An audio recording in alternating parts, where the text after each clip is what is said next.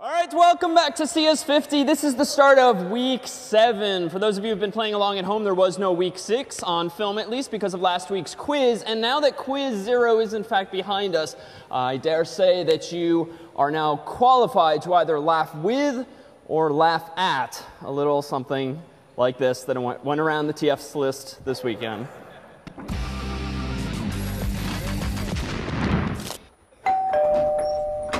Hey! Mom, Dad, this is Ryan. Oh, so this is the famous boy we've been hearing so much about. Nice to finally meet you, Mrs. Lead. And sir? So, Ryan, what Warcraft server do you play on? Is that on the computer?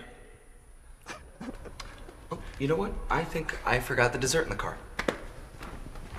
Who do you think you are bringing his kind into my house? But Dad, he's a nice guy, really. Oh, he's a noob, Jessica, a noob! But Ryan and I are perfect together. This relationship is headed for an epic fail, young lady. You're elite, damn it. We don't date noobs, we pwn them! Well, maybe I don't want to be elite. Your insolence for the lose! No. Maybe I love that he watches VHS tapes still. And maybe I love that his phone still has a cord. Oh, you might as well date somebody who plays Alliance. I'll date whoever I want. Over my level 80 rogue's temporarily dead body! Mr. Lead, I may run around in circles when I play Halo, and I might never get a monster kill. Hell, I can't even find the spacebar half the time. But I know when I found true love, and that is worth more than all the Uber gear in the world. Too long, did not listen.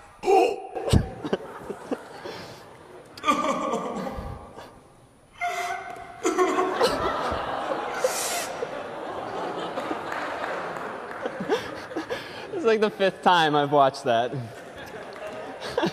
So, a couple of announcements. So Problem Set 5 went out the door on Friday. This recalls the Forensics P-Set, which involves your not only recovering a secret hidden message, but also recovering some photographs that we accidentally deleted. And to add to the fun, you'll find that once you've recovered these photos, they are all of persons, places, or things on campus. And the goal, ultimately, after the P-Set is submitted, is if you can, with your section mates, find any or all of those photographs and then photograph yourself or someone else in your section in that same place or with that same person or thing, Happy Cat excluded, we will award you amazingly well in some form later this semester. So you have a few weeks for that scavenger hunt portion. You'll notice on the course's website, too, that we've been soliciting beta testers for cloud.cs50.net. So CS50 has some super fancy hardware that we bought over the course of the summer. It's taken us a little longer to configure it than we would have liked, but finally we debuted this weekend, and cloud.cs50.net is essentially a cluster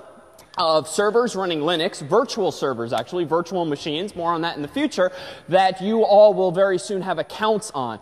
This is so that we can leave nice.fas and some of its shortcomings behind us and operate our own infrastructure entirely. And this will be particularly useful for you come final projects time, because inevitably many of you will go off and want to use a different language or a different piece of software, and because we'll finally be in our own infrastructure, we can just type a few magical commands and voila, you will have with higher probability what you need. Because this P-Set is related to forensics, I actually smiled when I happened across this morning. A little something stupid as well for you. Whoops.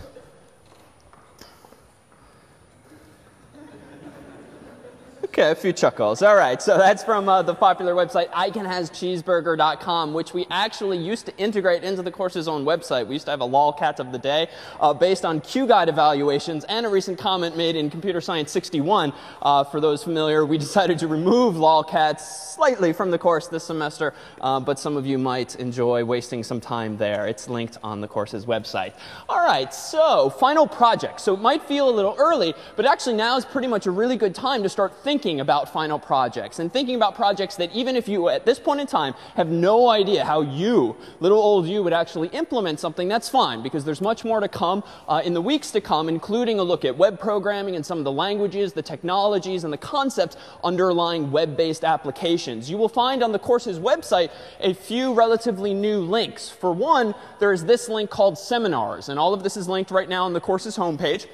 What the teaching fellows have done historically, and will continue doing this year, is offer a number of seminars on topics related to, but nonetheless somewhat tangential to CS50 on material that we just haven't the time or the syllabus for, so that if you're interested in learning about developing a voice-based application like Shuttle Boy Voice, well, we'll have the infrastructure and the tools to make that possible for you, and we'll offer a 60 to 90-minute seminar in early November led by one of the course assistants on how to do exactly that. We'll talk about Rails, which is another programming environment, iPhone development, Android phone development, and we actually have access to some pretty neat stuff. So those of you who might like to tackle an iPhone app, you might be vaguely familiar that Apple actually charges people typically to download the tools necessary for such. $99 here, $299 there. Well, you won't need to pay any of such things. We have our own CS50 account that we can make you part of, and also Google has very generously donated a number of Android cell phones to the course.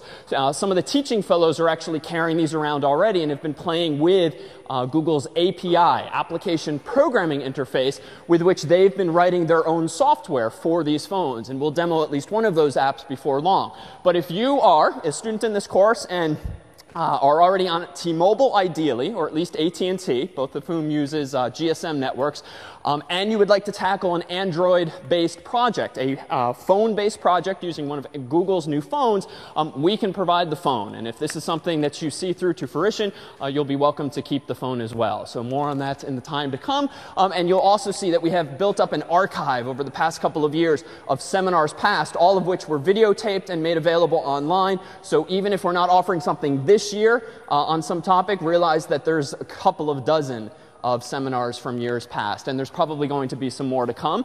And also, I keep using this word API, and even though we've not used APIs, at least public ones, just yet in the course, we will for PSETs 7 and 8, but an application programming interface is essentially, think of it kind of like a header file almost, a .h file that has a bunch of functions declared in it that you can call inside of your own program, but you didn't have to implement the functionality defined in that API. So in PSET 8, for instance, you guys will implement a mashup using Google Maps. Well, you're not going to have to invent that from the ground up. You will be able to use Google's tiles and graphics for various maps around the world. You'll be able to use their JavaScript code that allows you to drop little markers on top of maps and span from location to location. So you'll have a lot of functionality just handed to you in the form of an API or perhaps a library, which just means Google has written a lot of functions or methods that you can call in your own code and then actually wire things up in a more interesting way. So what we've started doing on this page here, which is also linked on our homepage now, is we've just started linking what we think are some fun APIs. And we don't specify on this page what you might want to do with them. The hope is that you'll skim this list at some point and just say, oh, wow, I had no idea I could do this with Facebook, or I had no idea I could do this with Google or Twitter, and then hopefully it will start to instigate some ideas in your own mind. So we'll release formal specs for the final project in a few days' time, by next week when we start looking at web programming. But again, the hope now is just to start fostering some thought. And it's funny, you've seen on CS50's website that we've been dabbling internally with various apps for events and news and shuttles and all of this, partly just because we can and hopefully because people find it useful. But we actually had a staff member at Harvard email me the other day saying, hey, I've been using Harvard News. It'd be great if you did something for Harvard tweeters, so people who use Twitter, the Twitterati. So I, up until a few weeks ago, had never let myself say words like tweet and similar words, but I've kind of sunk to that now. I don't yet do it myself, although I have a lot of followers on Twitter because I signed up like a year ago for a Twitter account because we were playing around with CS50 ideas. So apparently people have just been subscribing to Mail In It Post for the past 12 months. I've never said one thing. I have a lot of subscribers. Maybe we'll start doing something with it at some point. But in any case, I was inspired. So I was away at a workshop last week, and I had some downtime in the hotel room late at night, and I figured, all right, maybe this could be interesting to do something with tweets. And so I figured, you know, I vaguely knew what Twitter was and how it works, and I figured, all right, they're pretty hip, they're pretty huge now. Maybe they have an API, some way of me interfacing with their data and with people's tweets and all of this so that I could present it maybe on a Harvard-specific basis in my own site. So I Googled something like Twitter API, hit enter, and voila, Twitter API wiki, or here's the documentation. So I spent some time that night just kind of reading through this, and a lot of this, frankly, I didn't really need. You'll find that even within Google's APIs, there's a lot of functionality you don't care about, so it need not be overwhelming, but rather kind of exciting what you can do with this. And I found ultimately that I can search through tweets that have been posted around the world. I found that I could search for specific usernames and get their icons and get their actual names and URLs and so forth. And so, a few hours later that night and then a few hours later the next night, once I had touched things up, thus was born Harvard Tweets. So now we have another stupid little website that simply aggregates tweets from people we know about all over campus, whether person or department or group. And what we did was write a few scripts behind the scenes that synchronizes this site here, tweets.cs50.net, with Twitter's own data set every 5 or so minutes. So it's actually fascinating. Since that hotel room last week, Harvard affiliates have tweeted 2,344 times, and that number grows by the minute. This was kind of my innovation last night, and innovation is generous since I didn't really do anything here, but I found this on someone's blog just randomly, and I was like, oh, that's a really cool tag cloud. It's actually a cloud or a sphere. So this is actually a Flash animation, but this guy too had open sourced his project. He'd made available essentially what was an API for putting your own words into a 3D cloud like that. And so what these are, these little hashtags in Twitter speak that are simply keywords that you can then search on. So if I go over here and I'm curious about people talking about baseball, I can click that, and all of a sudden I get all of the recent tweets about baseball, people that have mentioned it. So oh, you would be amazed. OK, so all right, so this is ridiculous. You should see how many posts come from Harvard FML. This is since like last Tuesday night in my hotel room. So you guys are out of control. So anyhow, at some point soon we might need a new filter of sorts, because if you start skimming through this morning alone, I think it must depend on whoever's running the site when they actually wake up and start approving things. There it comes. So that's last night.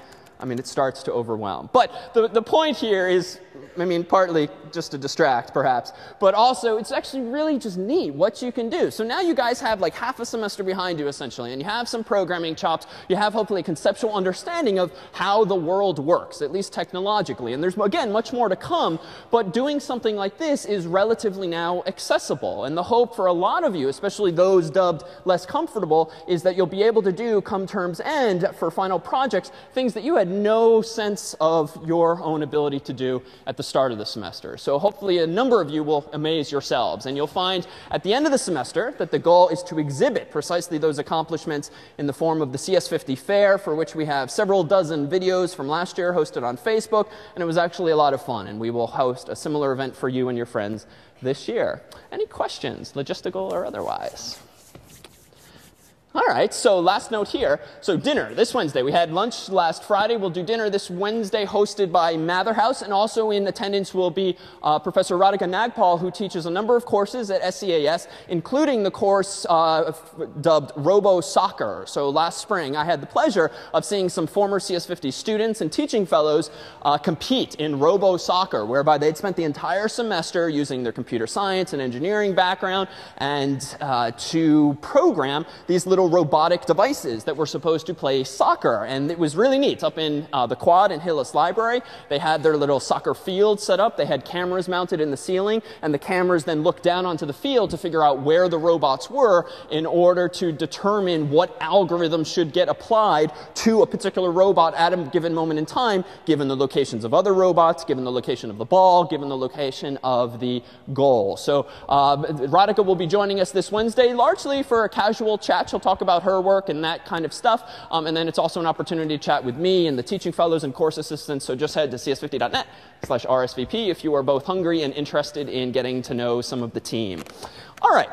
So as much as excited as I tried to sound at the very start of the semester about for loops and while loops and do while loops and all of this stuff, So we were kind of misleading. Like, none of that stuff is really all that exciting. But we had to get you through it. But it's now, after quiz 0, that we can finally dive into what are some more technical challenges and also some more sophisticated solutions. So up until now, a lot of the problems you've been solving have involved using, an array, or maybe starting last week thinking about things like linked lists. But using those same basics, arrays and linked lists, we'll see this week can you do a lot more sophisticated approaches to similar problems. And we'll talk this week about compression. We'll talk this week about bitwise operations, manipulating bits at the very lowest level, trees and things called tries and heaps. So data structures that you can continue a discussion of in a course like CS124, but generally that will empower you to solve actual interesting real-world problems with a much richer toolkit under your belt. So first, a practical tool. So it's been very annoying for you, I'm sure, to wage battle against seg faults and other memory-related errors. And usually, if you've triggered a seg fault, you've done something per quiz 0, like step over the boundary of an array and touch memory that you don't own. Or you take a pointer and you try accidentally dereferencing it. Or you take null, and worse yet, you try dereferencing it. So in short, anytime you guys have done something wrong unintentionally with memory, have you possibly triggered a seg fault? Not always, but sometimes. Well, it turns out there's help besides your own eyes and besides the teaching staff. So there are tools like this one, Valgrind, which is a Linux or a base tool that you can now run, much like GDB, on your own binaries, your own executable code, and it will do its best to analyze your program to see, did you screw up anywhere, at least with regard to memory? Might you trigger a seg fault? Did you allocate memory that you did not free? So do you have memory leaks? So what I did was I whipped up a little program here. You should have a printout of it today. Handouts were outside. A bit belatedly on the way in. If you didn't get them, there'll be some there during break. But it's a very small program, and you can see it here. So I have a main routine that just calls a function called f, and then it returns. But what does f do? Well, I do an allocation of memory, and then I do an assignment. So there's at least 2 bugs in this code. This is memory.c. And whether you have it on paper or just in front of you, can someone identify one of the bugs or mistakes in this program? Say again?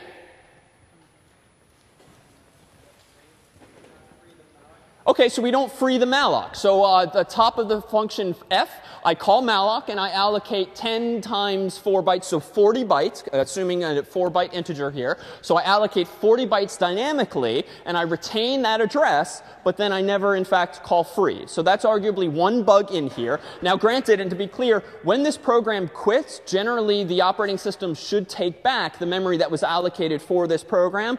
So realize that even though with little baby programs like this, it might seem lame or unnecessary to bother freeing memory, very rarely in life will your programs be as simple or as short as this. So this habit of freeing memory that you allocate is indeed important. So that's one bug there. So I haven't freed my memory.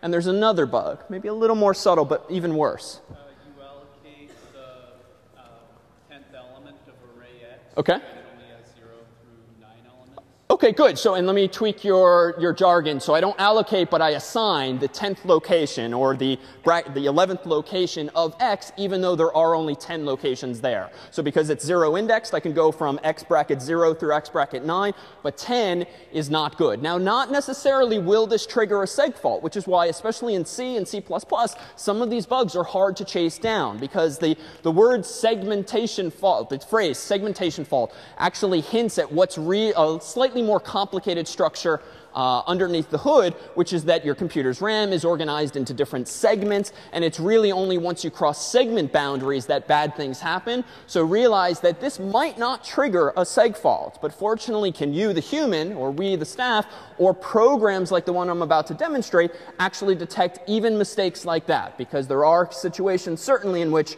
bad things can happen, like your program dumping core. So let me do this. Make memory. And that's going to execute the long GCC command.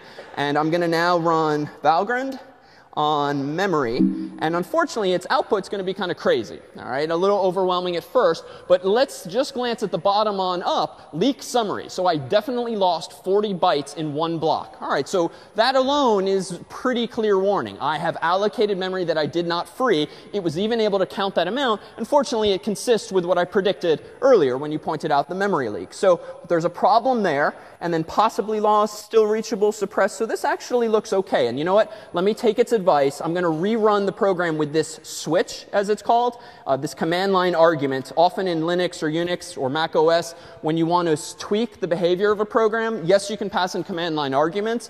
But if they're sort of configuration options, those arguments will often begin with a single slash or a single hyphen or two hyphens. This is simply convention. So let me do as it suggests and rerun it like this. All right, so it looks the same at the bottom, but I think I got a little more reporting up top. So error summary, 14 errors. Wow, I don't even have 14 lines of code. So something's really wrong. So let me scroll up. And as is the case with GDB, don't focus your attention entirely on the bottom. Don't solve problems from the ground up. Go back to the very first message, because remember, there's sometimes a cascading effect where a problem here can actually create the appearance of problems here, even if there are none. So let's start at the top. Here's where I executed it. So memcheck, a memory error detector. That's indeed what I'm running here. Some copyright information, which is not that useful. This is, interesting, but it feels a little cryptic. So I'm going to turn a blind eye for the moment until, here we go. Here's mention of my program. So this is a shared library. This thing here. So if it's not your code or not a file you're familiar with, probably not a mistake. And certainly not your fault. But let's look here. Invalid write of size 4. All right, so you can probably guess where this is coming from. So Valgrind is telling me in memory.c, line 22, I'm doing an invalid write of size 4. That is, I'm probably trying to write 4 bytes or 1 integer to a location that it doesn't belong. And let's see, OK, so that is the result of having called f, the function f, in line 29 of memory.c. So the output is similar in spirit to what GDB can do for you. And then let's see here. All right, so this is not good. Let's see, address 0 bytes after a block of size 40 allocated. So I'm calling malloc apparently in line 21 of memory.c right inside of my f function. So it's not being as clear perhaps as to what the problem is. It's referring to an allocation of memory. But again, per the summary down at the bottom, I have definitely lost 40 bytes because of my allocation in this line. So let's see if I can fix this. Let me go ahead and load memory.c again. All right, so let's fix this to do this. So let's change this to 9. That's probably safe. And let me go ahead and recompile. All right, and now let me rerun Valgrind. Oops, not Vim. Let's rerun the memory check. All right, so good.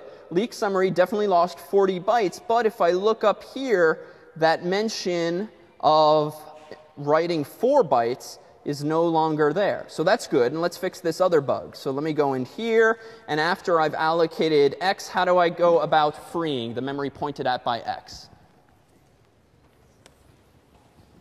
Anyone? Free x. Very difficult. All right. So notice you free the pointer. Don't dereference the pointer. So let me recompile. Make memory. All right. Nothing's bad yet. So let me rerun the memory check. And OK, interesting error summary. 13 errors from 6 contexts. But, and here's where sometimes you should not be misled by the program, because it's really doing a very diligent, a very anal check of all of the code related to your program. But recall that almost any time you write a C program, you are linking in other people's code, which isn't necessarily buggy, but maybe is in fact giving tools like this a little bit of cause for concern. But if I now look through this, I actually don't see any errors that seem to be mine. Malloc free, I did 1 allocation, 1 free, 40 bytes allocated. So in fact, no leaks are possible. So this is good. Down here, all heap blocks were freed, no leaks are possible. And let's do the more succinct one, where we don't actually do this command line argument. And in fact, none of these seem to be mine. OK, so you might enjoy, or you might be disappointed, to go back into, say, pset before, which didn't use pointers all that much to run this program on your own code, especially if you did actually use something like malloc and or free, or the lack thereof, and certainly for problem set 6, which will be our last problem set based in C, for which you implement the fastest spell checker possible. Well, you absolutely want to check whether or not you're risking memory errors, because problem set 6 is the culmination of all these discussions we've been having about data structures and pointers, and it's, dare say, the most dangerous one with regard to memory, but also very easily solved, especially with the help of tools like this. So more on that in the weeks to come. So this was as cute as I could be late at night with this slide.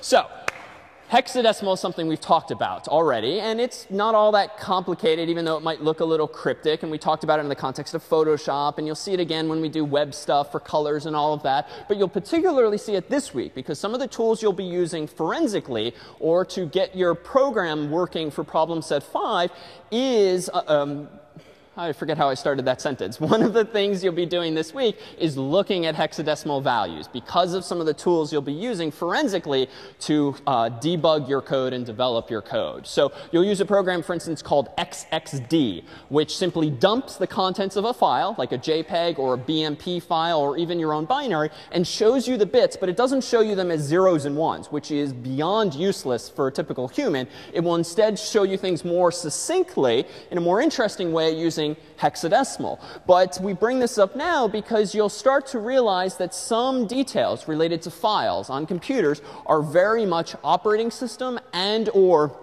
CPU specific. Some computers store data differently on disk than they do on, say, another computer altogether. So what do we mean by this? Well, there's this notion of endianness in the world of computing that refers to how numbers are stored in memory, RAM, or perhaps on disk, depending on who is writing to disk. So what do I mean by this? Well, let me open up a silly little text editor here. And if I have the hexadecimal number like 1, and I store something like this, int x gets 1. Well, in, let's see, decimal, that's just the number 1. In binary, it's the number 1, 2, 3, 4, 5, 6, 7, 8. And let me go ahead and copy this. It's going to be 1, 2, 3, and change this. And now I'll shrink this down. So that's in binary, the number. And this is why humans tend not to use binary as a representation system. It's not all that useful. But in hexadecimal, how would I write this same value? So that's in binary. And incidentally, notationally, some people will often add a suffix of lowercase b just to indicate this is a binary number. How would I write the same thing in hex? 0x what? 0, 1? Because each of these digits happens to represent how many bits? So 8. So each pair represents 8 because each individual digit represents 4 bits.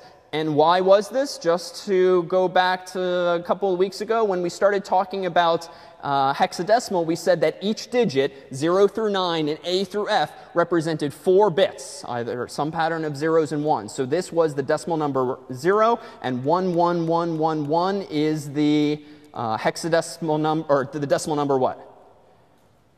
15, or in hexadecimal, we would write this as an F. So here in the left-hand column, I'll write this all out. So in the left-hand column here, I have binary, and then I have decimal, and then here I have hexadecimal. OK, so those are my 3 little contrived columns there. So why is this relevant? Well, this number here, just the number 1, it turns out when it is stored in RAM on a typical computer, including nice.fas.harvard.edu, it's actually not stored in this format, but in little endian format. So there's this notion of big ends and little ends to numbers. So here is a number, granted in hexadecimal. The little end is the lowest ordered bits, so the tiniest numbers, right? Because if I put a 1 at the other side, this actually makes this a pretty big number. But because the number here is at the right-hand side, this is the little end. This is why this is such a small value. So the big end is over here. So this is very nice and neat because when we've been reading binary numbers from left to right, or rather from right to left, we have the 1s column, the 2s column, the 4s column, and so forth. Everything mathematically works out nicely. Unfortunately, a typical computer would actually store this number, the number 1, as this. It would store it in little endian format, where the lowest ordered byte actually comes first in memory. So in other words, the thing is essentially reversed in memory. Well, what do we mean by that? Well, we have this nice little picture, which if any of this is unclear, it's actually a really nice article on Wikipedia for this topic, endianness. Take a look at the top left box there called register. So inside of a CPU are a whole bunch of registers. These are very tiny units of memory that ultimately is where all the action happens. All of the addition, multiplication, subtraction, all of the lowest level operations in the CPU happen in these things called registers. So in that top left box there, 0A, 0B, 0C, 0D, the person who made the picture just needed a contrived number that's easy to remember. That is a number just as I might write it by hand on the blackboard or on my little notepad here. So it's from the big end all the way down. So what's the case in a computer that's big endian, what happens is if the left-hand thing there represents RAM, where A represents the a location, A plus 1 represents the next location, A plus 2 is the next location. In other words, the bytes are getting incremented from top to bottom in this picture. Notice that the big end of the number, 0A, does in fact come first in memory. It comes at the lowest ordered address, which is little a. Meanwhile, the lowest ordered bits, which is 0D, come later in memory. So in other words, at least if you think like I do about numbers in memory, the real number, 0A, 0B, 0C, 0D, is laid out in memory exactly as you, the human, would expect, from left to right, or in this case, from top to bottom. But in a little endian architecture, like nice.fas.harvard.edu and a lot of Intel hardware, what you have instead is kind of the opposite. So if we have that same number in the registers, the same number on a piece of paper, 0A, 0B, 0C, 0D, notice that it gets laid out in memory essentially backwards, where the big end of the number, 0A, comes last in memory. So this is simply unfortunate because I think it adds unnecessary confusion. But the world decided long ago that some CPUs would be little endian, some CPUs would be big endian, and really complicated, annoying things happen when two computers need to talk to one another. So thankfully, the world has decided on a network endian format. So because we have this thing called the internet now, where data transfer from points A to B is commonplace, and A and B absolutely might not be the same type of computer, thankfully the world has standardized what format is actually used across the wire so that you don't have one computer talking to another in the wrong order. So what does this mean for you? Well, when you take a look at BMP files, bitmapped graphics that we've given you as part of problem set 5, you will find when you look at them with this program called XXD, it will show you the contents of bitmap files in memory. You're going to see that the numbers are not the way you would expect them if you wrote down those numbers in memory. So you'll be see, and the whole spec walks you through this. A bitmap file can be represented with a whole bunch of RGB triples, red, green, blue triples. You'll find, unfortunately, that these are laid out backwards when you actually look inside. So more on that in the spec itself. And let me go ahead and open this one file here. So vi of, let's say, endian.c. Notice we have this little program here. So this is a quick teaser for what you'll be playing with partly in problem set 5. Let me go ahead and scroll to the top. I have one main function. This is endian.c. I got a little anal check here to make sure I provide a command line argument. And if not, I just return 1. I don't even yell at the user explicitly. Here, recall, is the notation for opening a file in read format. So the goal of this program is simply to run it, give it a BMP file, a graphic file like a Windows wallpaper. That's all a BMP file is. And then actually look inside of it and see what some of its fields look like in the order in which numbers are laid out. So let's see. If this file pointer is null, let's return immediately, because that's not a legit file. And then there's some instructions like this, fseek. So you'll see this more in the spec, and I'll defer to its explanations. But fseek, file seek, is a function that simply starts at a file and then fast forwards, much like an old cassette player would, to a specific location in the file. So fseek seeks 2 bytes forward in the file, thanks to that too. Down here, I'm doing an fread, and as you'll see in the distribution code, which again is well documented, notice that fread is file read. It's going to read into a variable called bf size a number from that file thanks to the use of FP here. So in short, what this program needs to do is, given the name of a BMP file, it needs to open it. It then needs to fast forward to a specific location in that file. And then it wants to read out a specific chunk of memory, specifically 32 bits, which we're going to call BF size. Now, why is this the case? Well, I can whisk us over here to problem sets. And I'm going to go down to just the standard edition of the Forensics P set. I'm going to scroll down to a picture I'm looking for, which is this one right here, which the specifics of which aren't terribly interesting right now. But what we're ultimately looking for in this file is a specific field. So long story short, files have different parts to them. This is what makes something a file format. A company like Microsoft or someone else declares that the first few bytes will mean this, the next few bytes will mean that, and so forth. This picture, as the spec explains, discusses exactly what's inside of a bitmap file and where. So the goal, very simply, of this code, because I know what that picture looks like, is to read out an integer inside of the file that's going to tell me how large it is. How large is this actual BMP? So what do I do next? After I've read in this int, I simply report that the value of this int, BF size, is what's inside this variable. Then I do this. It turns out, much like a cassette tape, there's a rewind function which rewinds the file to the very beginning. And then, well, I'm trying to, so this is getting so much more complicated than I want it to be. OK, and then I do some complicated stuff, which, damn, I don't really, let's spoil the ending. Endian. OK, endian of, I have a file in here called .bmp. OK, let me skip some of the details because they're not going to be enlightening. They're just going to be boring at this point in time without pset 5 under your belt. So what I have just run here is a program that analyzes a tiny little bitmap file called .bmp. I made this with Photoshop. I opened up a 1 pixel by 1 pixel file, and then I clicked my paintbrush tool and said, make this a black dot. Then I saved the file as .bmp. That's a bit of a white lie because making one little dot like that would not make such a big file. But BF size of this file is 58. This file in total is 58 bytes long. And simply what I did at the very end here, so that very complicated piece of code, which I now regret teasing you with already, is to show you that in memory, the size of this file is in fact laid out in little endian format. Even though this is an int, and I would therefore expect it to be something like zeros, then some zeros, then some zeros, then the number 58, because there's 4 bytes to an integer. In fact, I do see from left to right that the little end of this number comes first. So let me wave my hand at some of the complexity I tripped over there just to say that when you dive into problem set 5, if not already, these are precisely the encoding issues that you are going to encounter for yourself.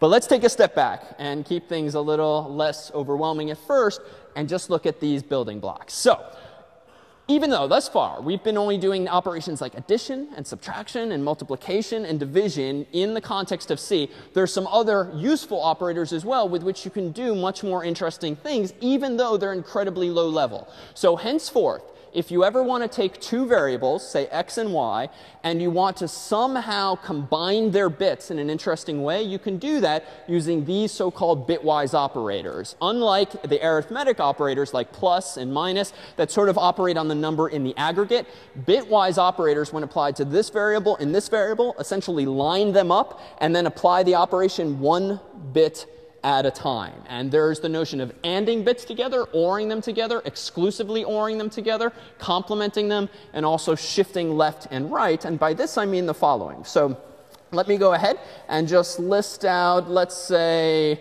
a number x and call it 0000. For simplicity, I'm not going to use integers because I'd be writing 32 digits all the time. But let's say that y is 0001.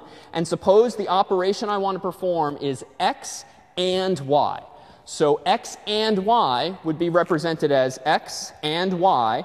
And this equals the result of applying the AND operation to each pair of digits that line up together. So let's start from the left to right. 0 and 0. So just logically, that's false and false. So what should the answer be if you're anding them together, much like we did with Boolean operators weeks ago? So it should be false. So 0 and 0, to be clear, 0 and 0 is in fact 0. So that's the first of 4 digits. The next pair This guy here and this guy here are also 0, so 0 and 0 gives me 0. 0 and 0 gives me 0, and 0 and 1, false and true, gives me 0. All right, so something that's false and true, if you and those two together, if you think of that as an ampersand operation, whether it was in Scratch or in C, false and true gives you false as well. Meanwhile, if we do this, this is the OR operator. So X or Y means either one bit or the other must be 1. So what about 0 or 0? No. 0 or 0? No. 0 or 0? No. 0 or 1? Yes. And now this one's a little more interesting. X or Y. So slightly confusing name, but exclusive OR, represented in the language C using the little caret operator. This means that one of the bits and only one of the bits can be 1 for the result to be 1. So you need exclusivity, either 1 and 0 or 0 and 1, but not 0, 0 or 1, 1. You need exclusivity. So 0, 0 XOR 0. Not exclusive. 0 XOR 0, not exclusive. 0 XOR 0, not exclusive. 0 XOR 1, yes. So now I have this answer here. Now some of them are pretty darn trivial. So tilde x, which here represents the complement, this just means to flip the bits. 0 becomes 1 and 1 becomes 0. So tilde x is 1, 1, 1, 1. That's pretty simple. And then we had a couple of others. Let's say x left shift, so 2 angled brackets 1. Let me go ahead and shrink the font a little bit. Actually, let's do it to y. So y left shift is going to equal what? So this means take the bits of y and shift them to the left by 1 place. So what does the output become? 0, 0, 1. And then what do you want to put at the left-hand side? So 0. So the shift operator indeed pushes all of the bits to the left if you're using the left shift operator, or pushes all of the bits to the right if you're using the right shift operator, and it pads any empty spaces typically with zeros. Though FYI, there's some corner cases when you're using signed integers as to how you handle negative numbers in particular, but we'll focus just on simple positive numbers for now. This is kind of a funny thing, and actually let's do this. Y right shift 1 is going to equal all zeros in this case, because you're pushing the bit off the end of it. So this one's kind of interesting. If you shift the bits of a variable by 1 position like this, what's the equivalent mathematically? Yeah, so this is actually a really neat low-level way of multiplying or multiplying any number by 2. So if I had the number y equals 1 up here, shift the bits to the left, you told me that we get this. This is the value, let's see, 0's columns, 1's columns, 2, so that's the value 2. So 1 becomes 2. If I left shift again by 2 places, this number becomes this, which is the value in decimal known as 4. Do it again and we get 8. Do it again if we have enough bits, 16, 32. So a really neat way of multiplying a value by 2 is simply to shift its bits to the left. So this is one of the underlying representations. Now, who cares is an interesting question now, right? So this is all fine and good, but I promised that we would actually be solving real problems, and that devolving back to for loops and while loops and all of this. So it turns out there's some very interesting applications of these very simple ideas. So these, how many of you, just by a show of hands, has ever lost data because your hard drive crashed or got corrupted or something bad happened? So a lot of you. Now, how many of you didn't actually lose data because you were using a RAID 1 or a RAID 5 setup in your machine? All right, so not many, maybe just 1 or 2 geeks who very awkwardly raised their hands that last second time. So what does this mean? Well, frankly, if you have a desktop computer these days, there's no excuse for not having a pair of hard drives, 2 hard drives that are in a so-called RAID 1 configuration. So RAID is a redundant array of independent disks. It's just a really fancy way of saying you don't have 1 hard drive, you have 2 hard drives. And what's really neat about RAID 1 specifically, and you can do this with Mac OS, you can do this with Windows these days. Some computer companies like Dell offer this feature now when you use that little web-based configurator when buying a computer. RAID 1 takes 1 disk of size, let's say a terabyte or 500 gigabytes. Then you get another identical hard drive, and RAID 1 means that your computer treats them as identical. So any data that gets written here simultaneously gets written here. The upside of this is that if you are very unfortunate to suffer a hard drive failure, this guy just breaks, all of your data is literally still on the other drive. So now you're operating in kind of a dangerous mode. Your computer is smart enough, if it supports this technology called RAID, to keep on plugging away using just the one hard drive.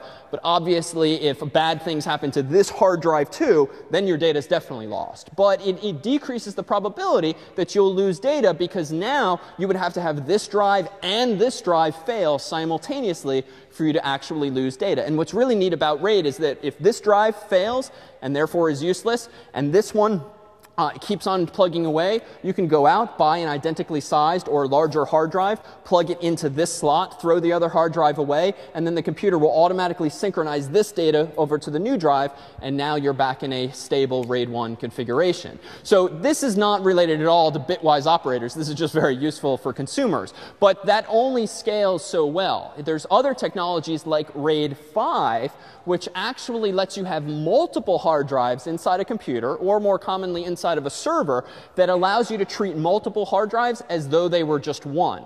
So if I had 3 1 terabyte drives, RAID 5 would actually let my computer think it had 1 2 terabyte drives. So if I have 1 terabyte, 1 terabyte, and 1 terabyte hard drive, and I'm using a RAID 5 configuration, I get a total of 2 terabytes of space, because one of those terabytes, one hard drive, is actually used to store a checksum, which is a term that came up very early on in the course when talking about ISBNs and credit cards for problem set 1.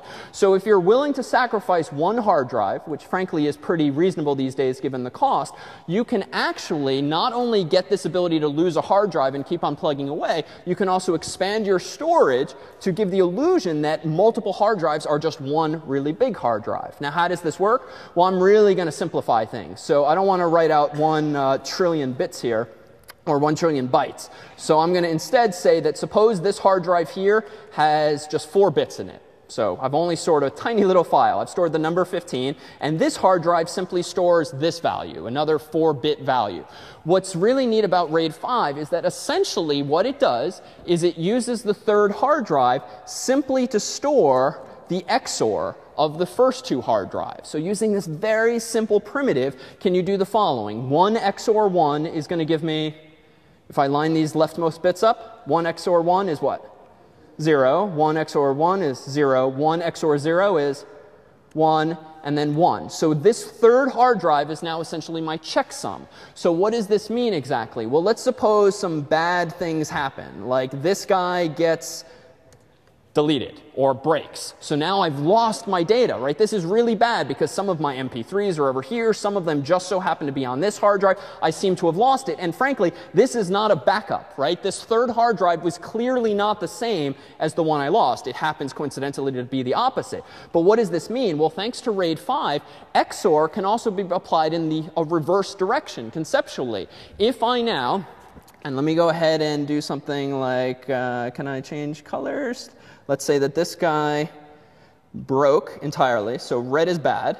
So what can I do? Well, it turns out if I XOR this guy with this guy, what do I get back out? So let's call this result.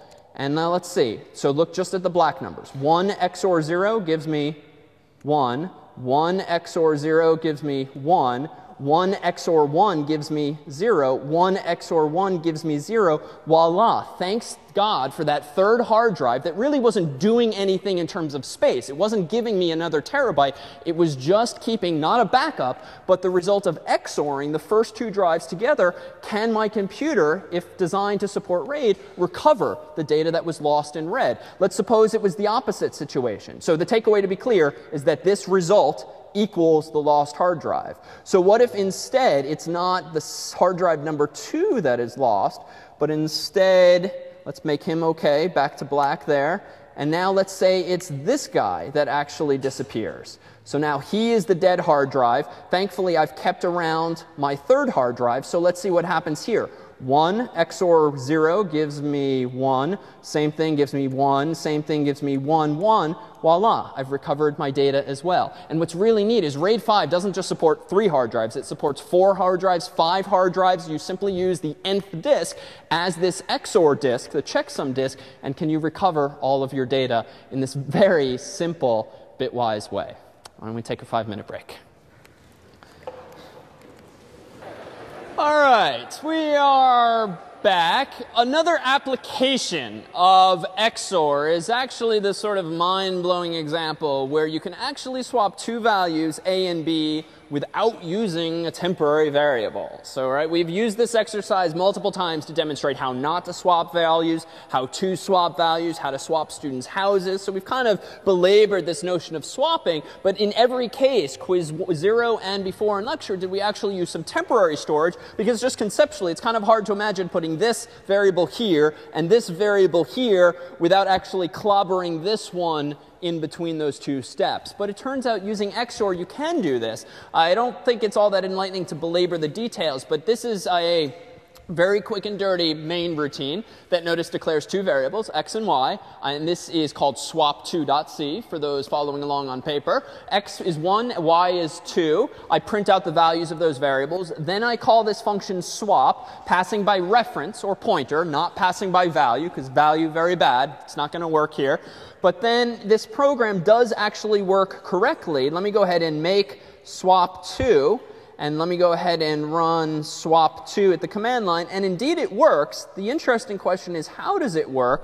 Well, notice with these 3 lines of code, none of which actually employs a local variable. So I'll leave this, I think, more as an at-home thought exercise. But don't be distracted by the use of pointers. The fact that we're using pointers is irrelevant to the trick itself. The pointers just allow us to actually do swaps at all. So using pointers allows us to actually exchange the original values. So don't think that the magic lies in the stars, but the magic really lies in this caret, in this XOR operator. So simply by XORing two values together once, and then again, while updating the values of A, B, and A accordingly in each of those steps, you can literally like take two values, and I'll do it dramatically with fingers this time, move them from one to the other without losing any data. And it's a neat trick, and for those curious, you can follow along at home with the slides from today where I belabor the point line by line by line, showing you in comments exactly what's going on underneath the hood using very simple values of 1 and 4, but it's really neat. And if you're ever asked in some silly interview question years from now, how can you swap two values without using a temporary variable? This is the answer Microsoft and the like are looking for, using bitwise operators. So it's neat, if nothing else. But let's take a look at something that is more enlightening and perhaps more useful longer term, and that is to actually use a notion of a mask. So this is a common idea, and actually let's use these bitwise operations at a lower level. But let's see what we can do. So I'm going to do this from scratch, even though you have a copy in front of you for reference, lest I screw up on the fly. But I'm just going to go ahead and start. The goal here is to ask the user for an integer, and then I want to convert that integer, which the user is going to type in decimal. I want it to display as binary, right? I'm really curious to see what binary numbers look like. I want to see what the mapping is like. So if I run this program and I type in the number 1 in decimal, I want to see 31 zeros get printed and then 1, 1. Or if I type in 4 billion something or other, I want to see a whole lot of ones be printed across the screen. All right, so how can we do this? And we'll see what the takeaway is in a moment. So let me go ahead and include my own library.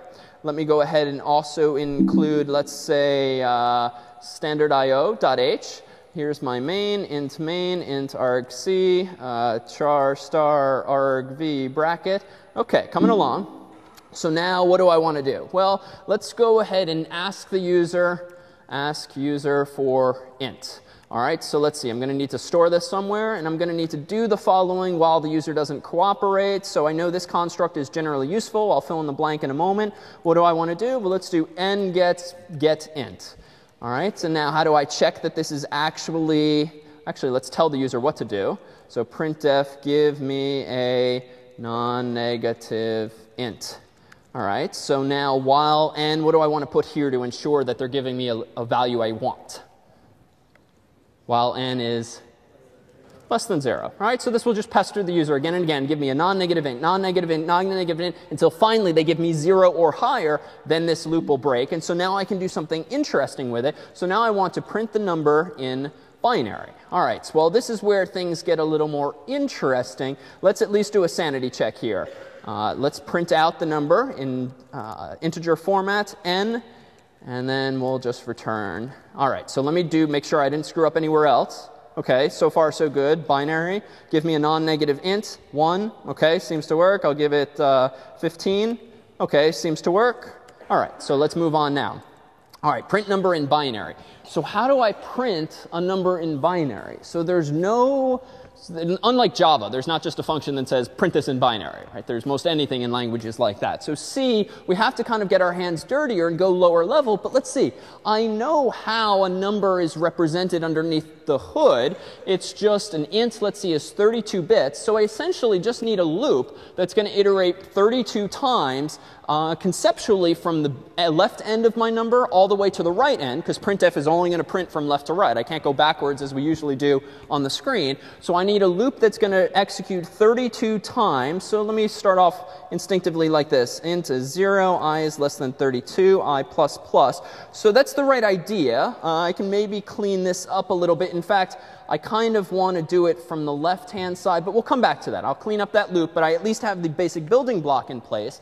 Now, what do I want to do? Well, I essentially want to ask this question on every iteration. Is the current bit a 1? If so, print a 1. Is the current bit a 0? Print a 0. Because we're now talking about individual bits. But what I'm going to print to the screen is actually quote unquote 0 or quote unquote 1. So I need to essentially convert these tiny little bits to an actual ASCII character so the user can understand. So you know what I'm going to do? I'm actually going to scroll back because I want to do this from the left-hand side first of the number, not the right-hand side. So really, I'm going to do this, and I'm going to be a little more dynamic. So int I gets size of int. All right, so that's going to give me 4 bytes, but I want 8 bytes. 8 bits per byte. So size of int times 8 gives me what number? Quick sanity check.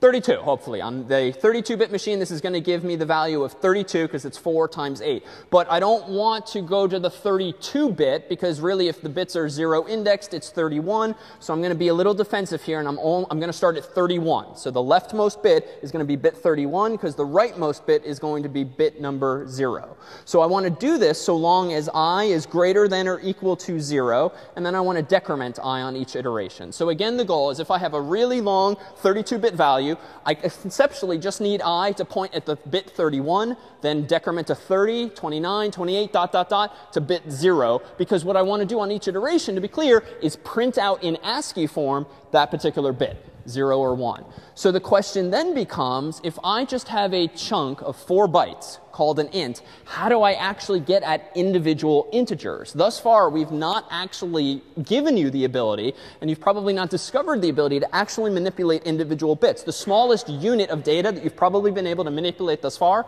is what? How many bytes? Or how many bits? Like, what's the smallest piece of data you've actually changed or read in any program you've written thus far? A char, right? 8 bits or 1 byte is a char, but we want to go deeper than that. And there's no data type called bit, so we actually have to accept the fact that we have some limitations and figure out how inside of a char or inside of an int we can nonetheless get at something we care about. And this common trick, this is just a piece of jargon, but it's an idea that will recur in programs perhaps throughout your life if you continue playing with stuff like this.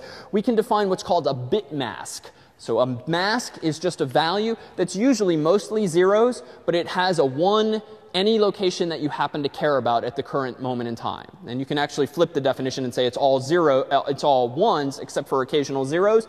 But I'm going to think of this mask kind of in Photoshop form, an overlay, where I want a whole bunch of zeros, but I want a 1 at the location I currently care about. So in short, on every iteration now, my goal I've decided is to create for myself a 32-bit value, all zeros, but I want to turn on the bit I care about. Bit 31, followed by bit 30, followed by bit 29, all the way down. And then on each iteration, do I want to change all the 1s I've created back to zeros? So I want a big sequence of zeros and then just a 1 that moves from left to right on each iteration. So how do I achieve this? Well, using these primitives from today. If I want a mask, if I want a 1 at the ith location, it turns out I can just do this. So I'm going to declare a mask to be 32 bits. That's why I'm using an int.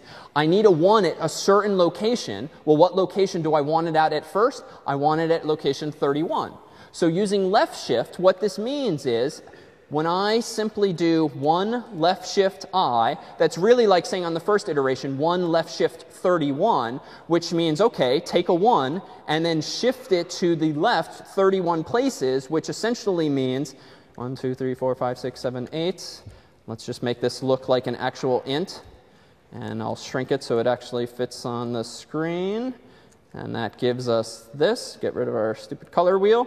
So if I have a 1, as I do at this point in time, and then I shift it 31 places, that means my 1 goes 1, 2, 3, 4, dot, dot, dot, dot, dot, dot, dot. It eventually ends up over here. So my mask is now this integer of all zeros, but a 1 bit at the location I care about. And now using another bitwise operator, can I actually check a specific bit in the number that I got from the user? So let's take a look. Let me go ahead now and do if n, the number the user gave me, bitwise ANDed with my mask is true.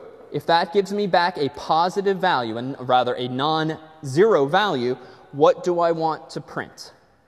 In other words, if the user's number ANDed with my current mask gives me a non-zero value, what does that mean?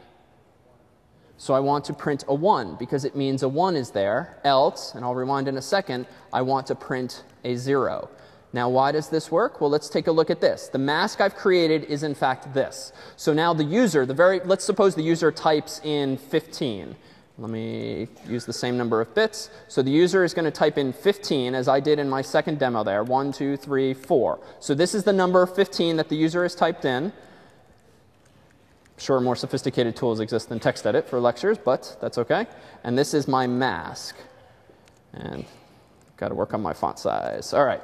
So this is my mask, and I'll space things accordingly. All right. So this is the nice state of the world. N is that value 15 that the user typed in. My mask initially is a 1 all the way over at the left-hand location. And then I do this AND operator. So what does that actually give me at this location? 0 and 1 is 0. And then how about everything else?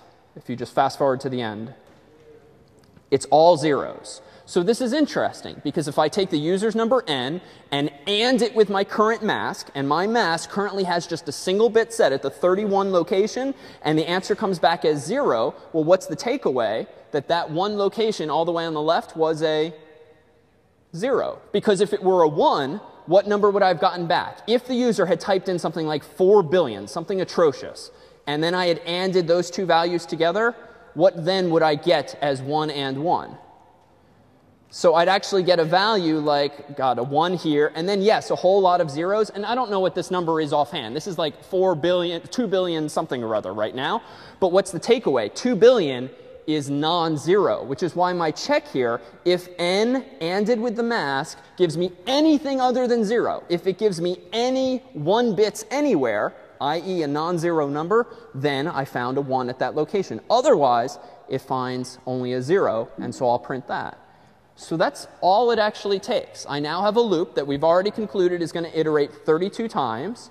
I'm creating on each iteration a temporary mask, a temporary variable, that just is all zeros except a 1 bit at interesting locations, from left to right, 1 bit at a time. And the goal of that is to leverage the reality that if you AND a number with a mask, the only bits that are going to be allowed to pass through this filter of sorts, through this mask, is going to be a 1 bit in the original value. And that's kind of where the idea, the word gets its name. So if I have a mask with a 1 here, the only bits that will be allowed to pass through, to be clear, are where there are 1s in the mask. So this number passes through. These numbers all get blocked by the AND operation, but that passing through of the leftmost 1 is enough to make me realize, oh, this expression, n AND mask, is true, because remember, true does not mean 1. True means non-zero. False means 0. True means non-zero, more generally. So let's actually now compile this. And if I've made no mistakes, fingers crossed. OK, mistakes. Undefined. Oh, I called it print instead of printf. That's easy to fix. All right. Let's go ahead and recompile. Better. So let me run binary in my current working directory. Give me a non-negative int. Let's give it 1. OK, I need kind of a printf there. So let me go back in here and do a little printf of \n. And now let's recompile this just for aesthetic reasons. OK, now I'll give it 1. OK, so that's kind of cool. Underwhelming. Let's give it something more interesting. 15. OK, so now, again, all I've done is iterate 32 times left to right over that underlying number to get this result. And let's do something like 2 billion. Like, enter. That's apparently what 2 billion in decimal terms actually equals in binary. So it's kind of neat. And this idea, this is a problem you will not often solve, simply printing out numbers in binary. But this idea of selecting individual bits is actually a really powerful one. In some of your problem sets, like problem set 4, how many of you guys used an array, maybe a 1D or a 2-dimensional array of bools, simply to remember which of the numbers had come with the board? Anyone take this approach? Yeah, so from this chatter on the bulletin board, this seemed to be a not uncommon approach. Recall that pset 4 required that you remember which numbers came with the board and which ones did not, so that you could actually prevent the user from changing some of them. Well, you guys, it sounds, some of you used a 2-dimensional array, storing a whole bunch of booleans. So what is that? 81 booleans to keep track of true or false. That was really a waste of space, right? You used 8 bits probably, or you used 8 bits because a bool, if you ever really looked closely, is represented with what data type?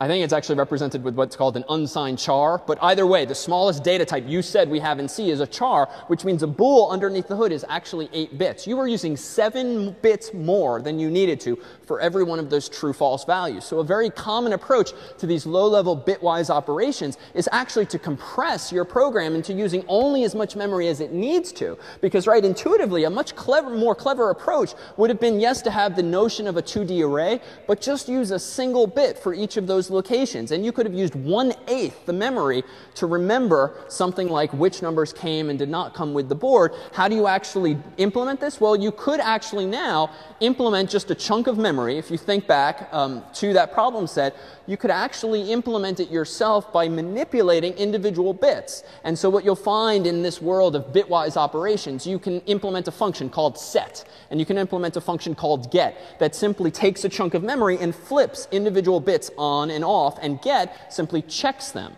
So we've looked at setting bits. We've used getting bits using the AND operation. Which of our several bitwise operations might be appropriate for actually setting a value?